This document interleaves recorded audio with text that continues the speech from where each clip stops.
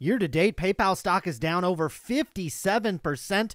Are we finally safe and able to buy the dip on PayPal stock? We'll talk about that and more on today's show. What is going on, investors? Hopefully guys are doing well out there. Time to talk about PayPal stock, which we talked about has just created a gigantic ski slope of a stock chart, as this one has been in sharp decline perpetually since August of last year. The stock is now trading down here at about $86 per share. Before announcing earnings after the bell, stock was closer to about $82 per share. We see a small bounce. We'll talk about this from a technical perspective here in a moment, but I want to get to these earnings and we'll jump into some valuation metrics as well, some earnings estimates, see where Wall Street has PayPal's business, because obviously it's fallen off a cliff, okay, from a stock perspective, but also from a revenue growth and a profit perspective.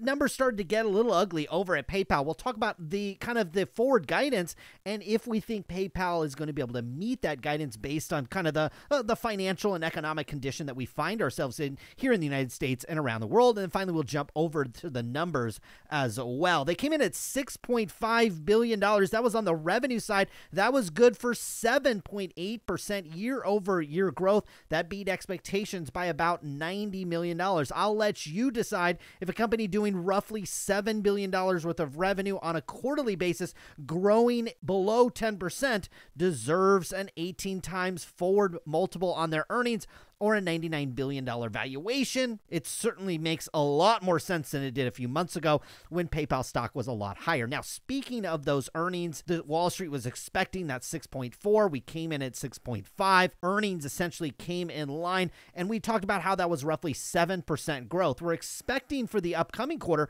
about $7 billion worth of revenue, which would be 13.5% growth. For the upcoming quarters, I see all the way out into Q4, Wall Street's actually projecting 20% year-over-year growth on PayPal. So I think there's some opportunity with PayPal if they were going to be able to re-accelerate their revenue. And look, Wall Street analysts, at least the consensus among them, are actually predicting that PayPal gets back to 20% year-over-year revenue growth. Now, I doubt that factors in maybe the potential for some kind of recession, not only here in the United States, maybe across the world. Certainly something like that could put a threat on those revenue growths over at PayPal. But one thing is for sure, the multiple on PayPal, we could split hairs, we could talk about guidance, we could talk about revenue, we could talk about sales, we could talk about a lot of things with PayPal, but the bottom line is the multiple has compressed quite a bit. When you look at their price to earnings trading, at least according to this, at 23 times, it's probably a little bit more adjusted once we factor in that earnings came in the most recent quarter. They updated some guidance. We'll likely see those estimates revised a little bit in the coming days ahead, but you're kind of in that mid-20s PE on PayPal. That's certainly a 5-year low. This is a 5-year chart of price to earnings over at PayPal. You're at a 5-year low. In fact, this one hasn't been south of $50 or 50 times earnings, for many, basically the entire history of the company over the last 5 years. Now, from a price to sales perspective, also hitting a 5-year low down south of, we'll call it about 3.8 times sales on that one from a traditional valuation metric. If you just rely on these, and look, there's people that simply just rely on technical patterns. There's some people that just simply rely on the financials. Certainly, I lean more into these financials. There's a lot of people that look at forward estimates as well, and there's traditional valuation metrics. The bottom line is I guarantee you there's nobody here on YouTube showing you forward guidance, showing you traditional valuation metrics, and then we'll run through these financials like a CPA and then look at the technicals. That's the reason why you're tuning in to the Investor Channel, and we're over 100,000 subscribers strong, and I appreciate any of you that has chosen to subscribe to the channel over the last few years. Now, kicking off those net revenues over at PayPal, those came in at $6.48 billion. That was up about $450 million from the previous period on a year-over-year basis. The reason why I stipulate $480 million is when I come to transaction expenses, and my math isn't always that great, but we grew from 2.275 up to 2.8 million on those expense side. And again, this is just the transaction expenses. Though this actually grew by over $540 million. So yes, we added some revenue in the most recent quarter, but it was incredibly low margin revenue for some reason or another. And maybe that will reverse in subsequent quarter. Maybe there was reasons for that, but I just noticed right off the top that yes, we grew our net revenues, but our transaction expenses grew as well. well. And then obviously a lot of our other expenses are going to grow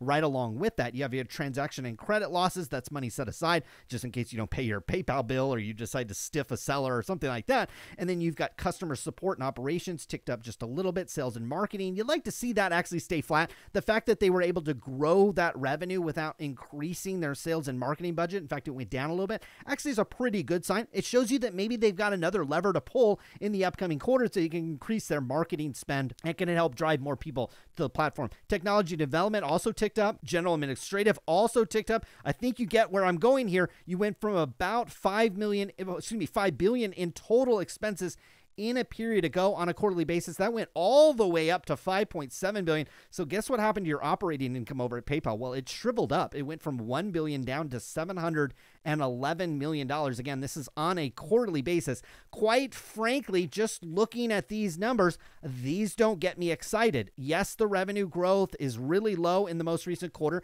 and it looks like really low quality since we didn't really generate any additional income from operations from that revenue growth. So I'm a little disappointed there. On top of that, we saw expenses rise almost across the board. They're not egregious. They did a nice job. I don't want to really slam on PayPal management. They actually did a pretty nice job here, but your operating income shriveled. Okay, so I'm not really excited about that with PayPal. We've got $711 worth of positive net income. Even when we factor in this company maybe gets back to 20% year over year growth on an operating side, you're doing about roughly $1 billion a quarter in a better quarter, and you still got a $99 billion valuation on this one. I'm not super excited. From a balance sheet perspective, a little bit more to be excited about. Quite frankly, okay, you got $7.9 billion of cash, a little bit of burn there, but we do have a little bit more funds receivable in and customer accounts. When you see that number tick up, obviously it's on the asset side of the balance sheet, so it's a good number. I'll show you it gets balanced out here as a liability since customer accounts is essentially their money, and if PayPal ran off with it, you'd see many of executives at least either flee for the Bahamas, or maybe they get arrested and charged here in the United States. That ticked up. Okay, so you actually like to see customer accounts tick up because it's probably a sign that that money will get churned through and some fees will be generated. Same thing over here on the liability side. You see it tick up. That's a good news for PayPal, to be quite frank. Now, sometimes when we look at earnings, it can be skewed by things like stock-based compensation and other stuff. When you come down here to the statement of cash flows, you've got that $509 million worth of net income, which we talked about in the quarter, was a tremendous drop from a year ago period where you earned over $1 billion on net income. From a cash flow perspective, you do get to add back things like depreciation. You do get stock-based compensation, which ballooned a little bit more in the quarter. Take a look, $509 million worth of net income. Well, the executive said, we still need our little vacation in the Bahamas. We'll pay ourselves $429 million. So almost as much as net income went to executives in the form of stock-based compensation. Not something, quite frankly, I'm really that excited about. When your net income equals stock-based compensation, I click the close button and I find another stock to invest in, quite frankly. Now, from a cash flow perspective, $1.75 billion down to $1.2 billion. So you've got decreasing profitability over at this company, at least on a year-over-year basis on this quarterly side. And then you've got decreasing cash flows as well. Obviously, the stock has been absolutely obliterated, so there's a little bit of this type of move already priced in on the stock, but there's really nothing, quite frankly, to be excited about here from a financial perspective when it comes to PayPal. Now, you can be excited about the valuation metrics. You can be excited that a lot of Wall Street is anticipating this company re-accelerating their growth, so that's the argument you have to make, but this most recent quarter painted lower cash flows, lower operating profits, lower margins, quite frankly, over at PayPal.